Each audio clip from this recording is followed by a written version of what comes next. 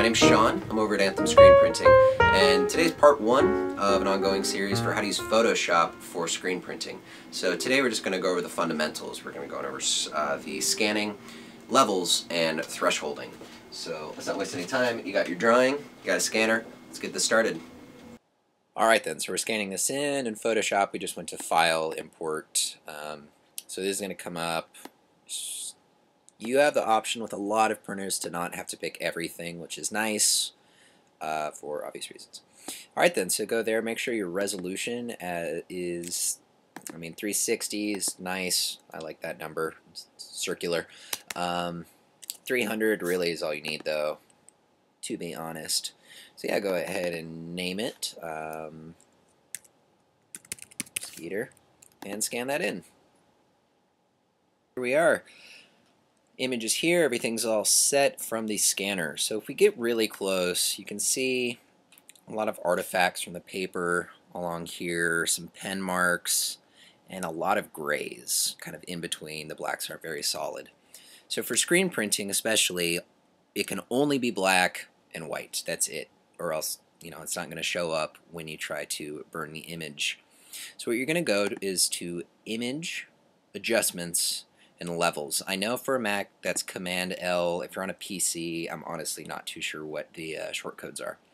But so how this works is you have sort of this graph, and what these parts control is this is the black, these are the grays, and these are the white. You really need to concern yourselves with the blacks and the white for a one-color image like this. So our whites here are not white, they're gray right now.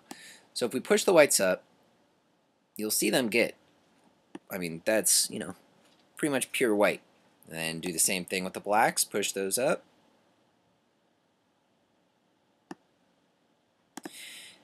And already it's starting to look way better. If you get close though, you'll see that towards the edges of things, towards the pixels, there's still a lot of grays in there. It's not quite exactly where we want it to be. So zoom out a little bit just to be able to see everything.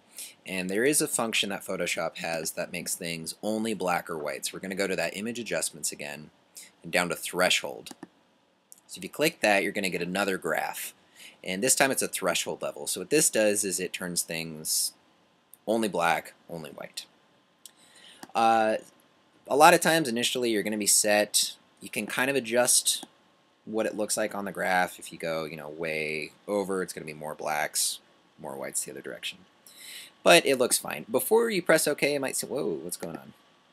Might seem a little bit scary, looks a little janky. When you press OK, it's going to render itself out. And that looks smooth.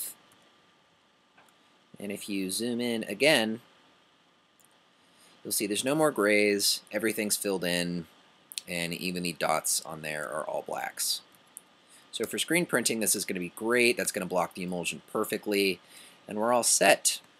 And really, that's it. So there's a lot of other things. If you continue watching the series, which we're going to make more of, you'll see there's a whole other host of things you can do. But for a basic one color, that's all you really need.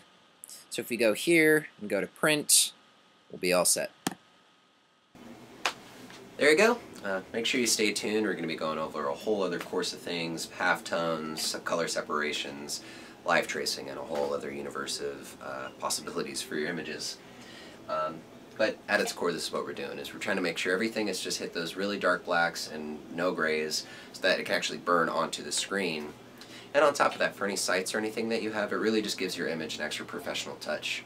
So thanks for watching. I think the video around now is going to fade out. The logo is going to come up. Be well. We'll see you next time.